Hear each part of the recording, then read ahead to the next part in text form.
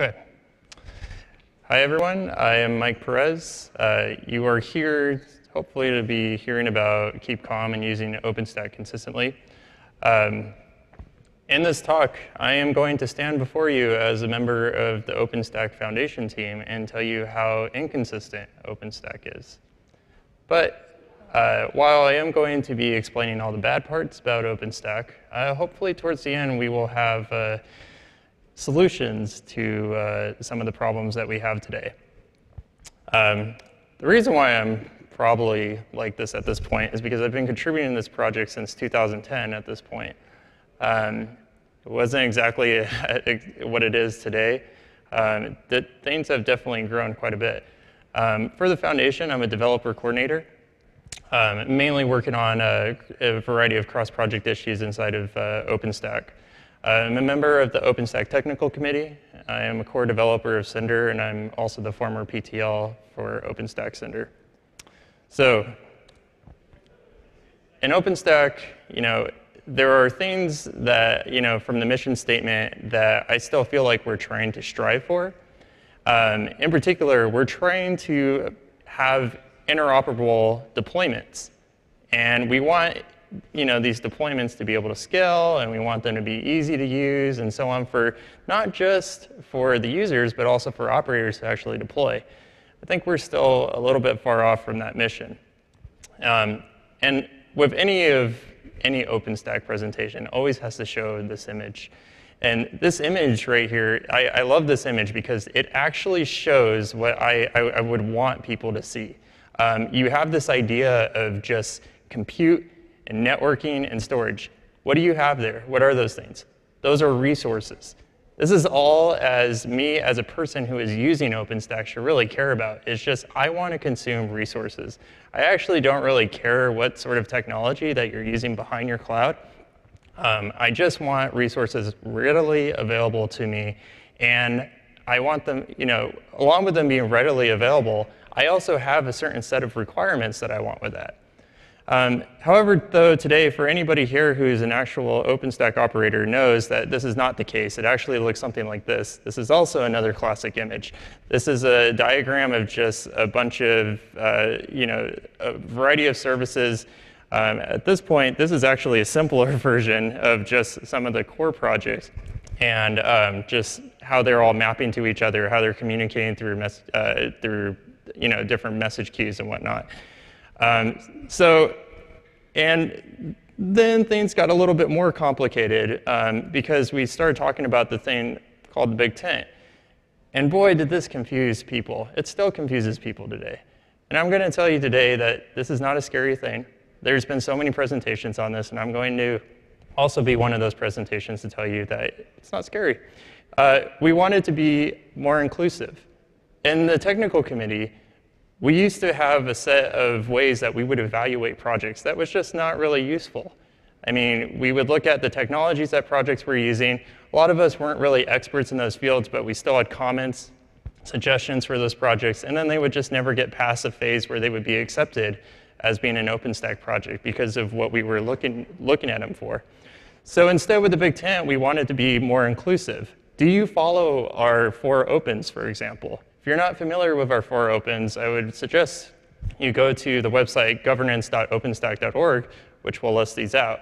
Are you an open project? Do you perform open design, open communication, those sort of things? Those are really easy things that we could look at from projects and look at their history and how open they have been to actually see if whether or not that they would be a fit in OpenStack. But in addition with doing this, though, it created 50 plus more projects. And so this is a little bit daunting, especially for somebody new that's coming to OpenStack. Some of you may be new, and you're hearing a variety of code names, and it's just confusing. Some of you might be actually just wanting to use an OpenStack cloud, and you don't really care what a Nova is, or what a Cinder is, or what is a Cloud Kitty. You just want to use an OpenStack cloud. So it created some confusion, but at the same time, it was a great thing, right? Because it allowed people who had different ideas of how they wanted to contribute to OpenStack. It allowed them to do that by having other services that they could provide, whether it's DNS as a service, whether you want to provide policies through Congress, you want to do orchestration, so you do that through Heat. This allowed other people to contribute to OpenStack in other ways. And so I'm telling you, and focusing first with the operators, that you don't need to deploy the world to use OpenStack. Just use the minimum, and what exactly is your use case with your cloud? And the way that I like to show people is actually through the OpenStack.org website. There's a marketplace, and specifically there's a project navigator that lists off a variety of projects. And it lists them off by showing information about their maturity. The maturity is weighed off of community-decided tags. And these tags are based off of a variety of different things. Does a project provide things like, do they make upgrades easy? Do they provide rolling upgrades? Do they provide support in different SDKs? Are they supported in docs at openstack.org? These are different things that operators can use, and when they're trying to choose how exactly they want to build their cloud. And so having a list of projects is great, and having a way to evaluate them is great. But that still doesn't solve the problem of what exactly do you need for your cloud. And so we have this other idea with sample configurations, which is what is your use case for OpenStack? And let me give you a set of projects that could help fulfill that use case. So once again, if we go to the marketplace, this is on openstack.org, by the way, you can see, for example, for a use case for high throughput computing. And so with here, we have a list of projects that are recommended as well as optional projects. And so in addition, we could go look at, say, for example, video processing. And you'll get another set of projects that will fit that use case. And so in addition, though, we can also see a real person that's deploying OpenStack for this particular use case. And we can actually see a demo, and we can see what sort of technologies that they're using in their cloud.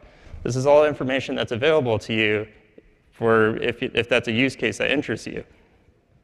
So for example, with the video processing, this is a digital film tree. I'm sure a variety of you, if you've attended other summits, have seen them through different keynotes. So in a checkpoint, I've explained to you that the big tent is not really that big of a deal. If you're really, I would like to say that I would like, more than anything for people to not really worry about that unless you're doing development or if you're really interested in bleeding edge projects.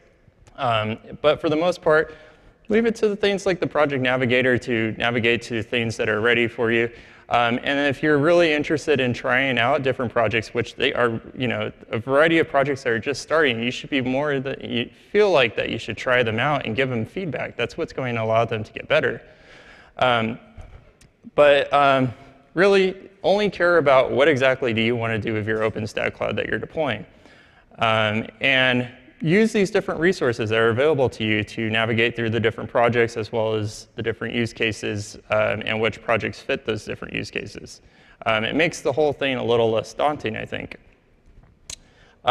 So now I want to talk about where, kind of like the whole downfall that I think of where things didn't exactly go right. And this picture is actually from the Vancouver Summit, and it was from the keynote presentation in which we wanted to reach the goal of having federated clouds, just having the ability to authenticate and use resources across different clouds. That was the main goal. But actually, we never reached that goal.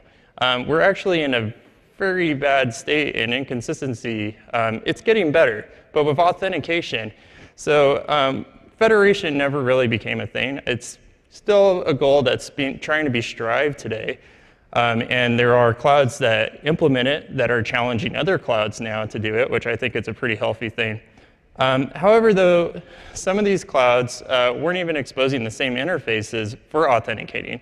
Some people weren't even using, like the Keystone project for a while. I was like, how can you even be an OpenStack project if you don't even have Keystone? Nobody can use it. And there was also really like back in the day, there was like really weird stuff in the client code where it was like looking for specific stuff for certain clouds. It was not very good. And right here is another example of inconsistencies across public clouds, and I actually list the public clouds here, in which just to get an external IP, when you want to bring up an instance and assign it an external IP, there are so many inconsistencies and different things that you have to do to deal with those. This is horrible. This is right here. This is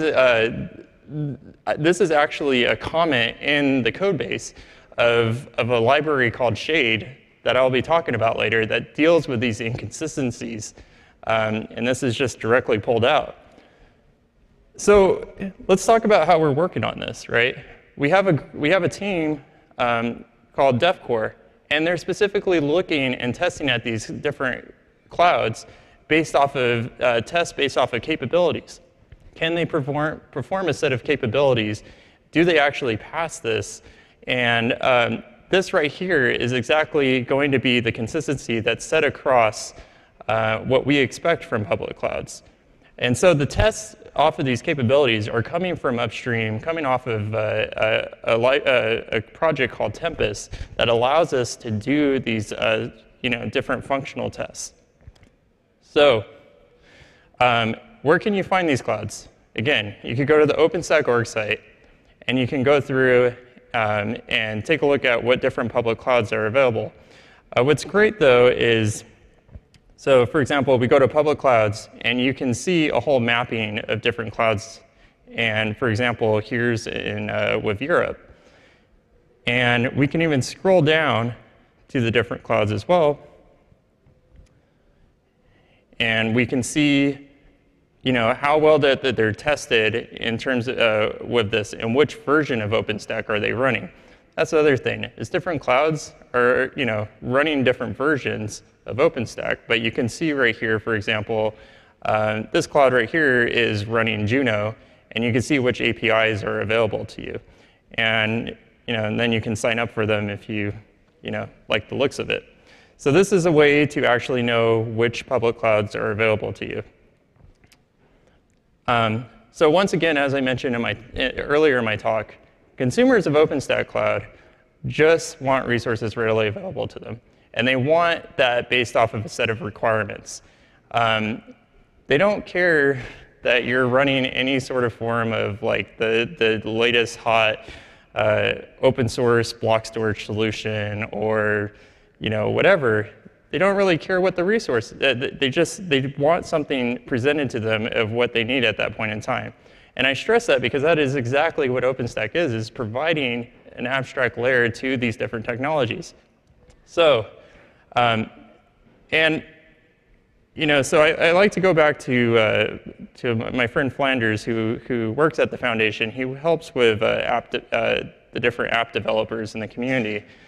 And he said something to me that resonated with me that I wasn't really realizing before with the community, where I was always angry because of the fact that, with people complaining, and I felt complaining about things that weren't working.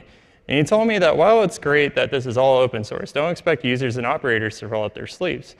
And, I have always viewed open source as a wonderful thing because of the fact that I could fix the problems myself, but not everybody comes from that point of view.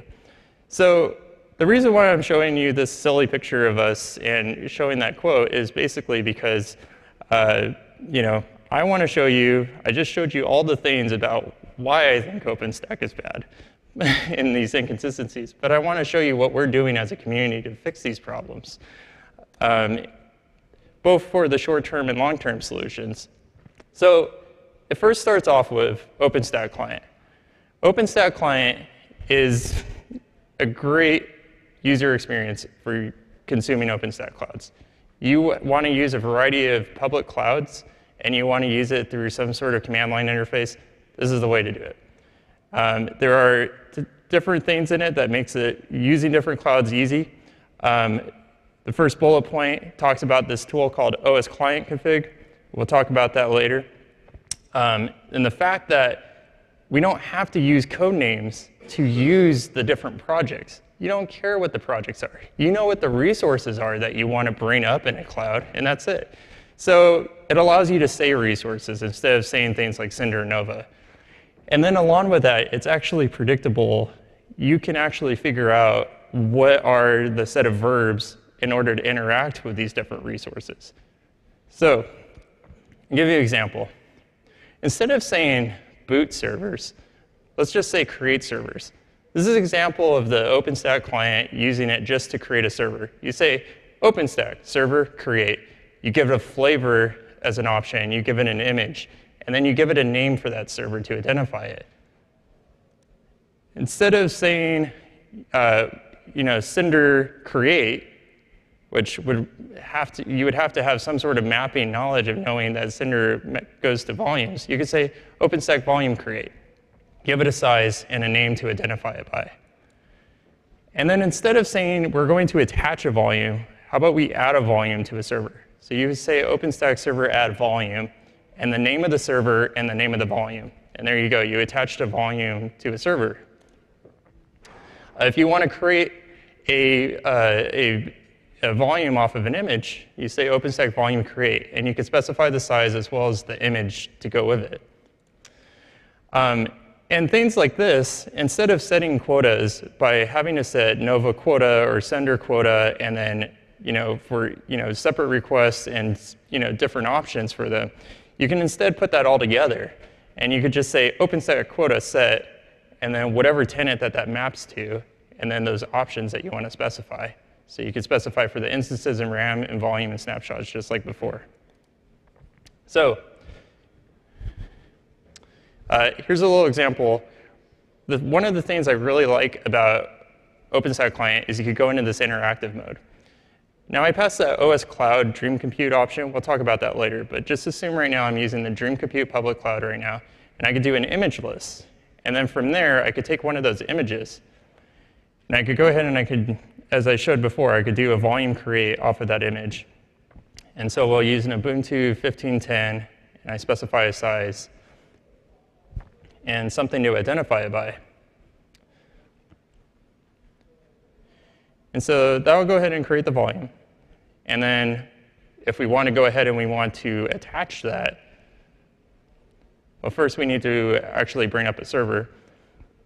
And in order to bring up the server, we have to get the flavor listing. So we'll ask Dream Compute for the flavor listing. So they have things like subsonic, supersonic, light speed, warp speed, kind of fun names. And then so you can do a server create, and I could specify that volume that I just had created earlier. And so I give it the name that I identified it by, and then I could give it a flavor.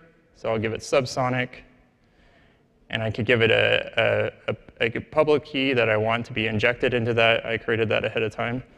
And then you have a way to identify that server. So it's just a server called test.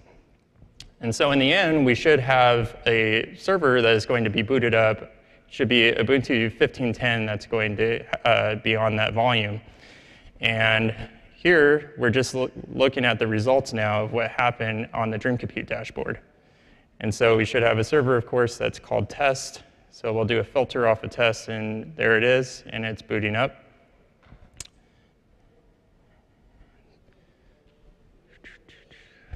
So it takes a little bit of time to boot up, but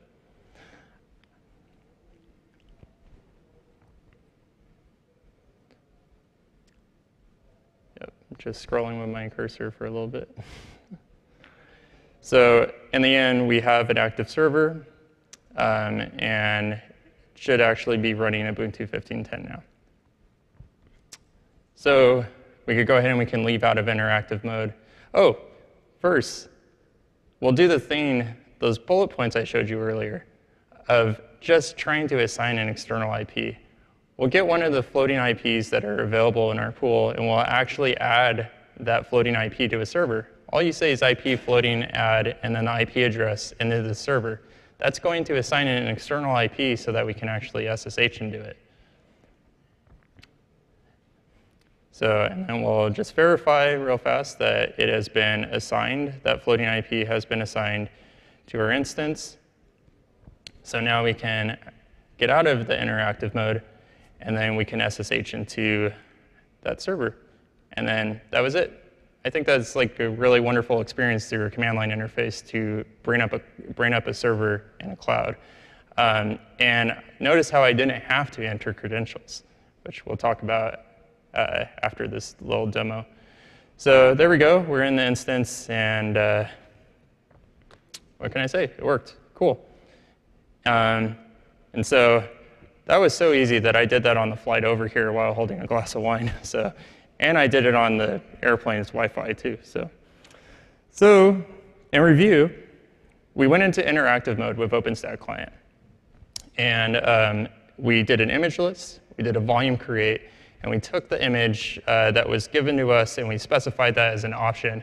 And then we got a flavor listing, and then we specified that in the server create command. And then in the end, we were able to get a listing of the floating IPs and assign one of those external IPs to an instance. So now let's talk about authenticating.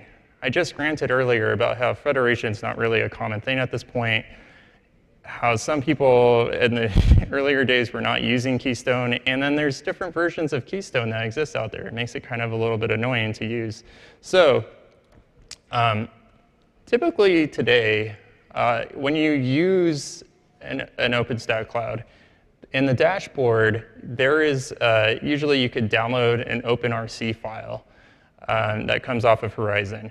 And you can source that OpenRC file in which it'll inject environment variables which the different clients will read off of to authenticate. And it looks something like this. I source it, and then I have these environment variables injected in. There's also a password prompt that will come from this OpenRC file unless you hard code in your password into it. So you have to enter that password every time. And the OpenRC file looks something like this. It has some sort of auth URL endpoint, and it'll have a tenant ID specified as well as a tenant name and a username. And then here's that password prompt I mentioned earlier. And you can also set a region too if you need to for your cloud. So as an example, if I wanted to use Dream Compute, I would source, have to enter a password, and then this is using the different clients like Nova, for example, to do a flavor list, as opposed to using just the OpenStack client. And then I could specify Nova image lists and so on.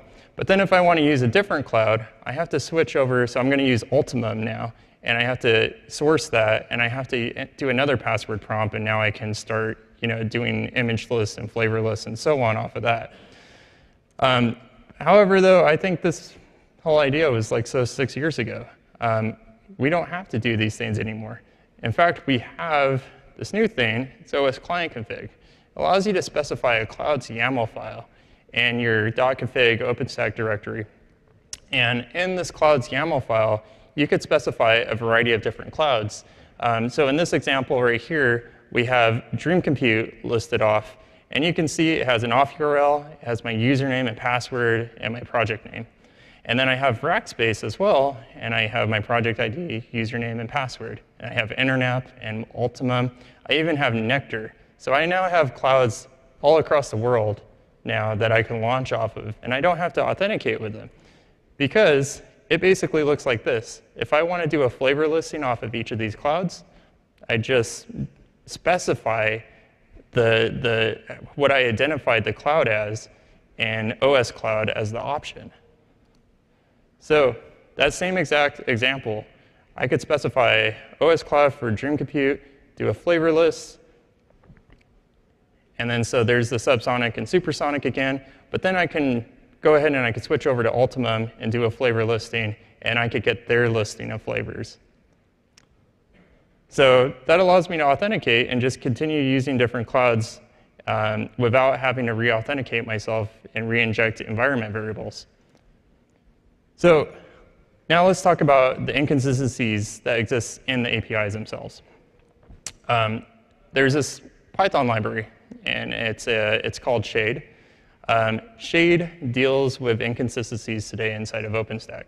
It hides everything, and it tries to figure out exactly, like, for example, if a cloud, doesn't, doesn't exactly deal with external IPs the same way. It will give you the same interface so that you can say, give me an external IP for this instance. And here you go. Here it is returned.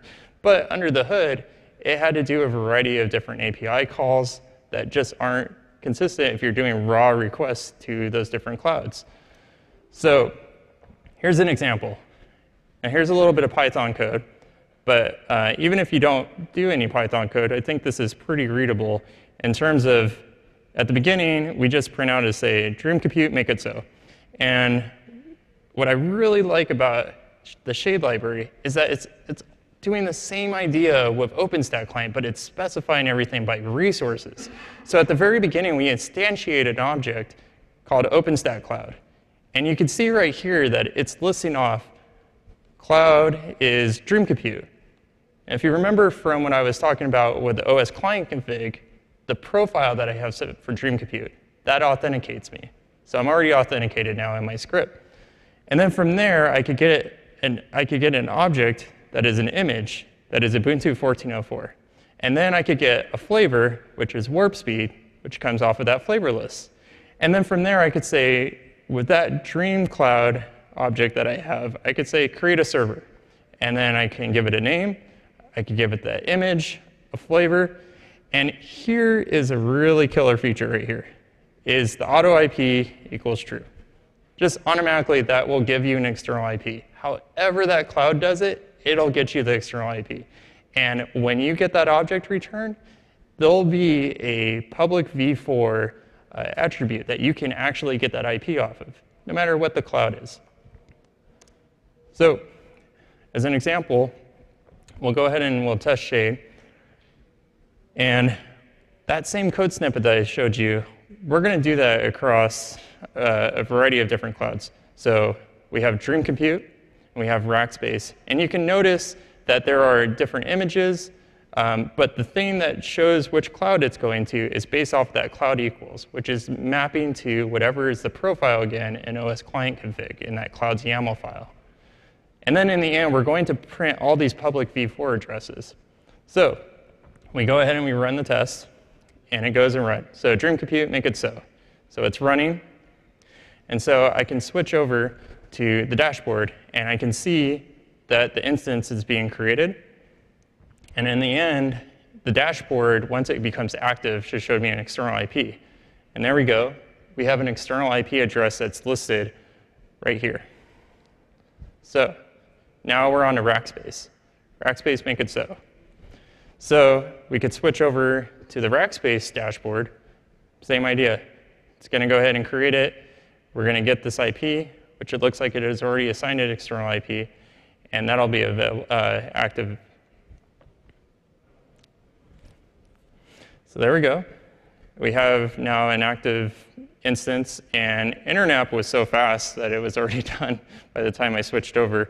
But now, so if we go ahead and we do a refresh off of the Internap dashboard, we'll have an instance with an external IP. And then with Ultimum, we'll switch over to its dashboard. And it should also have an instance that is still building. But it will also be active with an external IP. And the great thing is I use the same interface. This is what it should have always been. The same interface to interact with all these different clouds to give you these different public IPs from each one of them. And that's using Shade with OS client config. So the last part I want to talk about is orchestration. Ansible with OpenStack uses all these different tools I just showed you. It's using Shade under the hood. So it's dealing with the inconsistencies that we were talking about earlier. But it's also using the features of OS client config as well. So here's an example. We have a playbook, and we have an instance. And right here, you see that we specify that profile, Dream Compute. So it knows which cloud we want to interact with. And it can use that for the authenticating. We specify an image, a flavor, and then we say we want to boot from volume, so it knows to put the image on that volume. It's basically doing that same demo that I did earlier with OpenStack Client. And again, it has that really nice feature of just saying auto IP true. Whatever you have to do, get an external IP assigned to this instance. You can specify a key and so on. So we'll go ahead and this will be the last demo. Basically, this is going to bring up an instance in Dream Compute.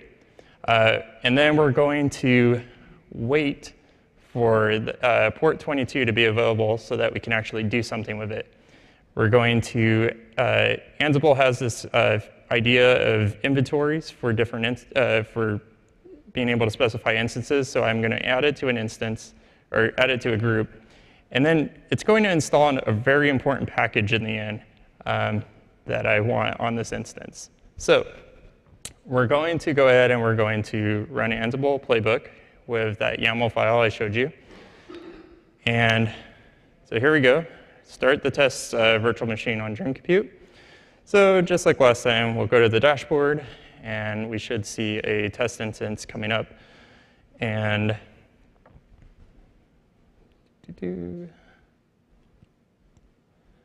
OK, so we have an instance. It's being built. We're very excited. I'm pretty sure at this point I had about 3 glasses of wine. And we'll wait for SSH to be available. We can see that there's an external IP assigned to it. It's active. And now the instance has been added to our inventory. And now it's going to install that very important package. And so we're going to go ahead and we're going to take its IP, and we're going to SSH into that VM now and use that very important package.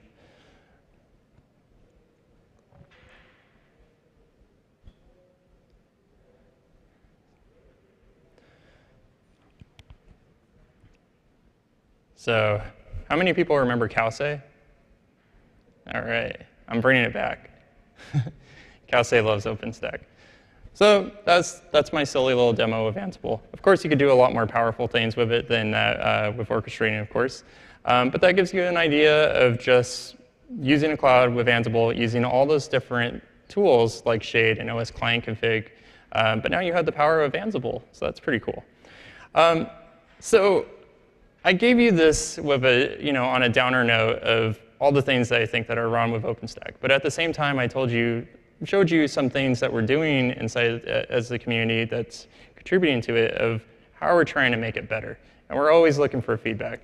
And like this right here is like a demo of that was happening at Austin. This is pretty cool. That guy playing the guitar, it's measuring all of his muscle movement, and this is all like running off of OpenStack. And I just think like seeing all the different demos and seeing what all of you are coming up with in using OpenStack, I think that's super cool. And I think that's what really keeps us all going and wanting to do better. And so yeah, that's pretty much my talk.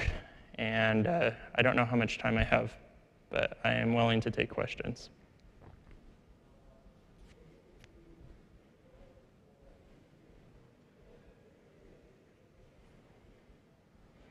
If you're also shy too, I'm very friendly, so feel free to come up to me and ask me questions. I'm pretty easy to spot. So cool. Thank you.